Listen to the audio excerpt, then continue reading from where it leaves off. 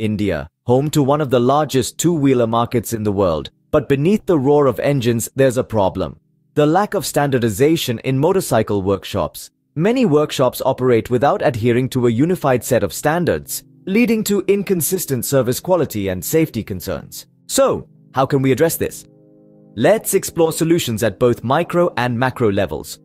On a micro level, workshops can adopt best practices from successful models in countries like Australia, USA, and Canada.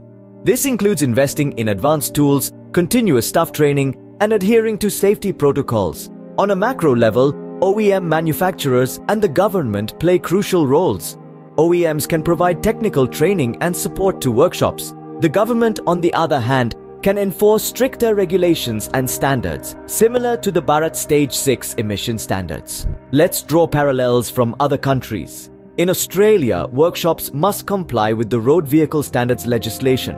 In the USA, the NHTSA has established model national standards for entry-level motorcycle rider training. And in Canada, motorcycle emission standards align with the US EPA standards. Staffing needs are also crucial. Workshops need skilled mechanics and technicians, just like in any other country. Continuous training and development opportunities ensure high service quality. Standardizing motorcycle workshops in India is no small task, but with concerted efforts from workshops, OEM manufacturers, and the government, it's a goal well within reach.